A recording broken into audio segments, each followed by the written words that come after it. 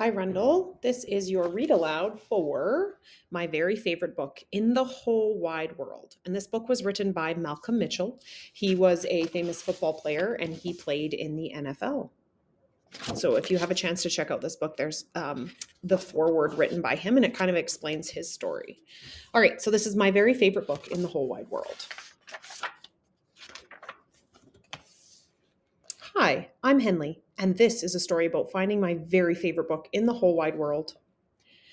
But it wasn't as easy as it sounds. Reading can be hard, you know? Once upon a time, everyone thought I hated to read, but that's just not true. In some books, the words are too big, the sentence is too long, and there are way too many pages. In other books, the pictures have zero to do with cool things I like or with what's inside of me. I do try, but some books are so giant, if I stood on them, I would turn into a giant. Other books are so boring, I'd rather use them as pillows. When I'm supposed to be reading homework, I'd rather play football in the backyard. When I'm asked to read the cookbook to help make dinner, I would rather see how many grapes I can fit into my mouth. Once I took a wagon full of books to the town swimming pool to find out how good they could swim. When I tried to read books about dinosaurs, they made my brain hurt. So I gave the books back to the dinosaurs. I've tried reading books about mountains, pickles, aliens, monsters, cats chasing mice, and mice chasing cats. I even found a book about cats chasing mice up a mountain while aliens eat pickles with monsters. But none of those made reading easier or more fun. But that all changed when Mrs. Joy gave the worst homework assignment ever. Find your very favorite book in the whole wide world and bring it to school tomorrow. It can be a book about anything. Just make sure you love it because you'll be sharing it with the class.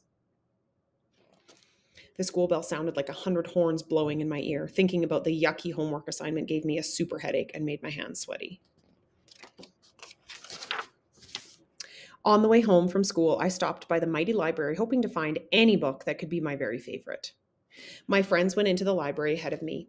When it comes to finding books, I'm not so fast.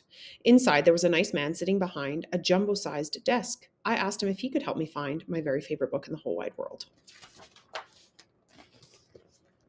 He showed me books about science and adventure and squishy animals. He flipped through the pages of books about flags, farms, and holidays. He'd found plenty of books with twisty big words, sentences as long as my legs, and pictures that tangled the pages.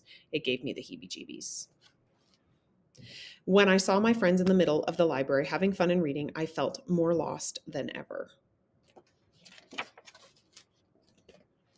The next place I tried was Mrs. Rackley's bookshop. Maybe she could help me find my favorite book. Mrs. Rackley did what she does best. She brought piles and piles of books. I looked and looked and looked, but I couldn't call any of them my very favorite book in the whole wide world. All those pages and all those words made my eyes tired. I realized it was going to take a book miracle to find my very favorite book.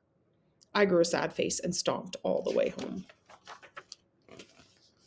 Mama was unloading the dryer, and she could tell I was having a crummy day. I told her all about the worst homework assignment. The librarian and Mrs. Rackley tried their best to help me find a book, but it was no use. I'll never find my very favorite book in the whole wide world.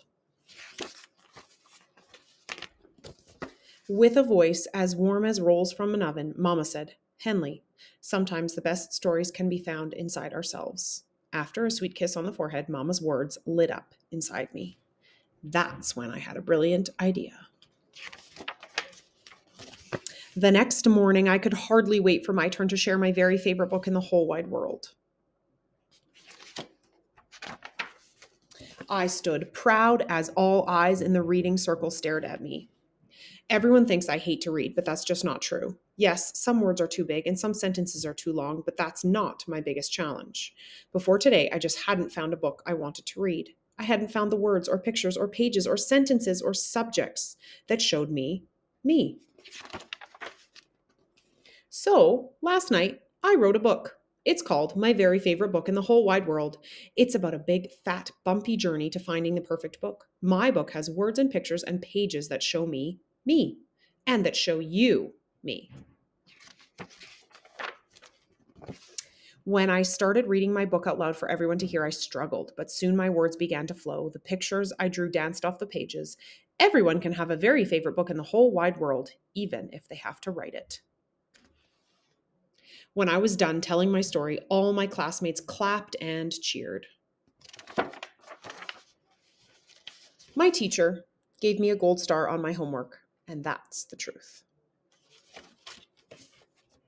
The end.